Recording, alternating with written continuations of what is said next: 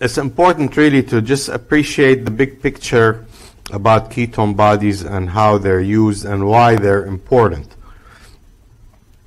So ketone bodies are derived from acetyl-CoA, and in turn that acetyl-CoA comes from the beta oxidation of fatty acids in the liver.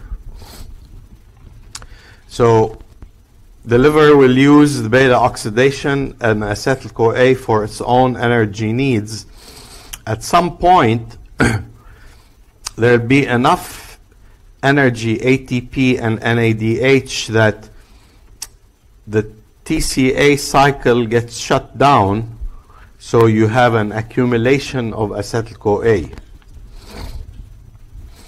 And as a result, acetyl-CoA gets shunted into making ketone bodies in the liver. So that's the first important thing, is that the only organ capable of making ketone bodies is the liver.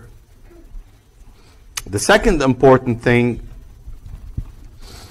is, why do you need ketone bodies? Acetyl-CoA that accumulates in the liver cannot be released. You have to remember the coenzyme A molecule is huge. That cannot be exported out of the cell.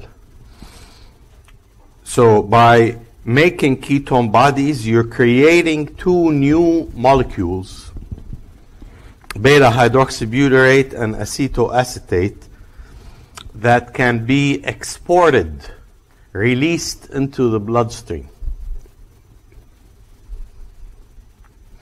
Okay, so that's the advantage of making ketone bodies, because you created a molecule that can be released into the bloodstream that can be used by multiple tissues, with the exception of the liver.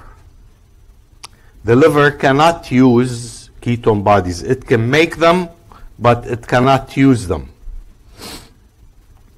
So once released in the bloodstream, ketone bodies can be picked up by a variety of tissues.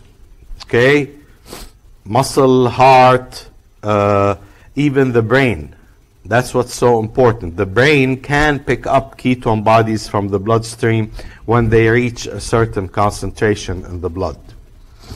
So that's the important thing. So knowing what they're used for, what's the advantage of having these molecules made, is that they can be transportable in the bloodstream and they can be used as an alternative energy source by a variety of cells, including the brain. Okay.